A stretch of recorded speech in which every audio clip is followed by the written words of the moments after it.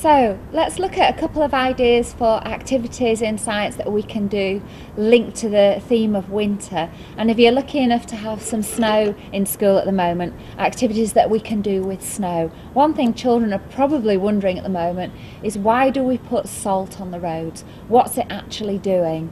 So here's an investigation with some snow, or if you haven't got snow you could use crushed ice or ice cubes in the filter funnels, and I'm going to add some salt, ordinary salt, to a couple of them. So I'll add 1 spoonful to one, see what effect that has on the ice, and I'll add 2 spoonfuls to the next.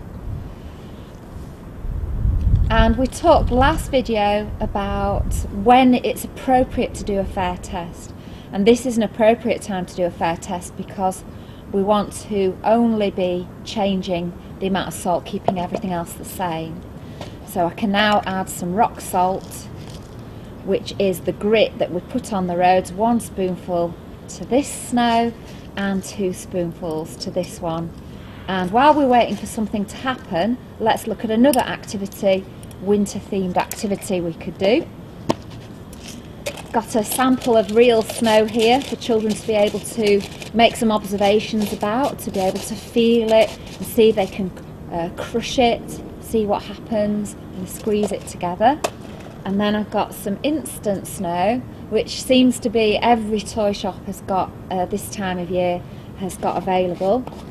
Do warn children not to eat it, otherwise it's not toxic. So we can put a spoonful into a cup. Well, let's put 2 spoonfuls in since we've got a big cup, and add some water. Oh, our salt started to do its work. So with children, encourage them to do this quite slowly, make their observations, see what happens. Let's add a little bit more. And when we've made our instant snow by adding water, then for children to have a think about, well, let's just add a little bit more water there. How is this different then to the real snow? So again, to get a handful of it and hold it and see what it feels like, and to squeeze it and see if they can make it into a snowball, which it doesn't really seem to hold together.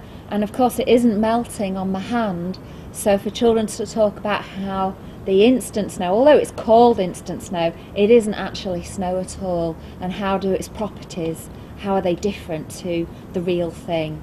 Those of you interested in what instant snow actually is, it's the same super absorbent material that they put in babies' nappies that absorbs the water.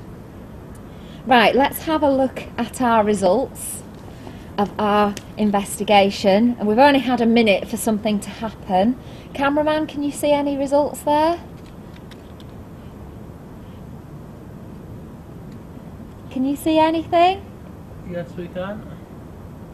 Can see the normal salt seems to be making the snow melt faster at the moment than the rock salt.